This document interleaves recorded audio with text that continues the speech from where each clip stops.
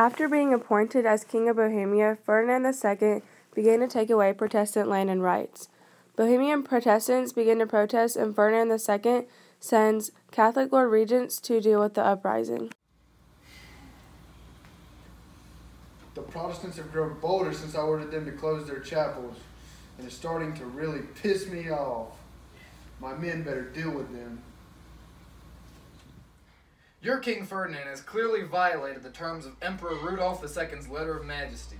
How dare you take away our rights? Sure, our king is responsible, but what's the worst thing you can do? Throw us in jail? You have taken away our letter of majesty and have tried to force us to adopt your religion against our will. If we keep these men alive, there would be no justice.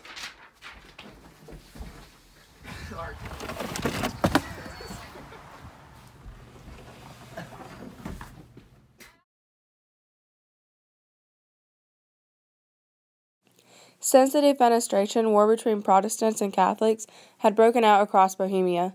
Denmark's King Christian IV led an attack against the Holy Roman Emperor in fear that Ferdinand would dissolve his Protestant state. Now Emperor Ferdinand II is forced to regroup and gather a new military force. So Wallenstein, I've noticed your successes throughout Bohemia. And I've noticed you have no forces to fight the Danish. What do you think you could do to assist my war effort? We cannot afford to raise another army. I can raise an independent army of 24,000 men to fight if you allow me to conquer the land. I can't turn that offer down. You shall now be the captain of the Holy Roman Empire. Take back what is the Catholic Church's.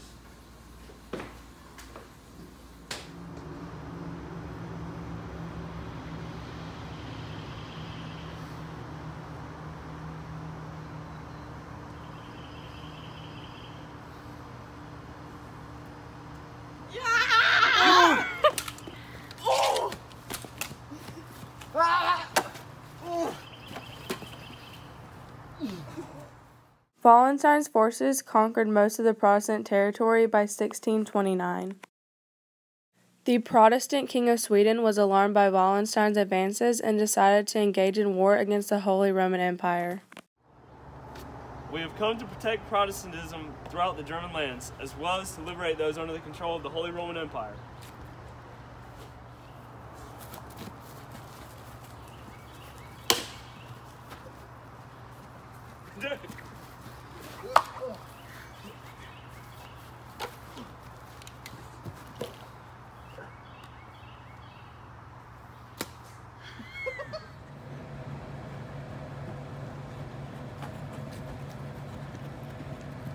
We can't be stopped. Suck it, Catholics. Your streak of luck has ended here. Feel my Catholic wrath.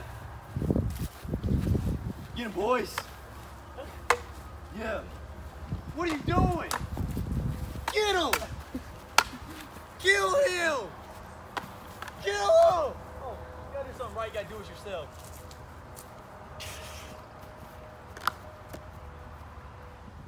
That's action. Get him, boys.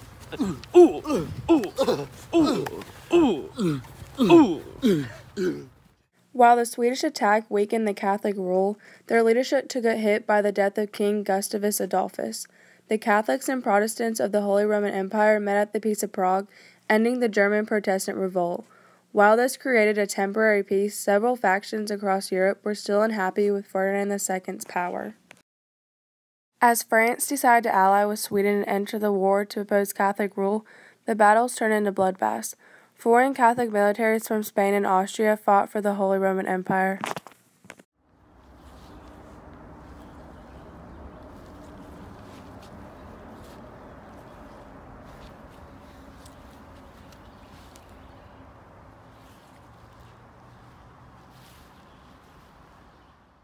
French victories dethroned Spain as the superpower of Europe and gave the title to France. These battles also forced the Holy Roman Empire to make concessions. The German region had great casualties, as approximately 20% of the German population died during the war. By 1648, all sides came together in order to stop this devastating conflict. Peace was finally achieved in Westphalia, as delegates from all conflicting parties met and discussed the terms for peace, settling all issues concerning religion and ruling.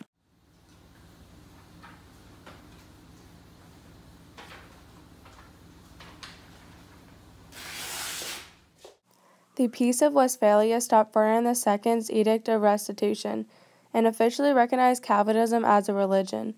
The independence of the Swiss and of the provinces of Holland were proclaimed, and German princes were able to rule over their principalities, including religion. The Protestant religion in Europe was here to stay. Wait, is it Wallenstein or Wallenstein? Wallenstein. It's a V.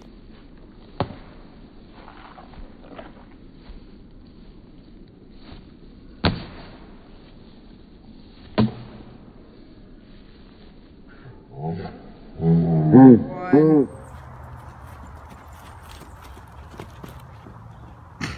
Mustache?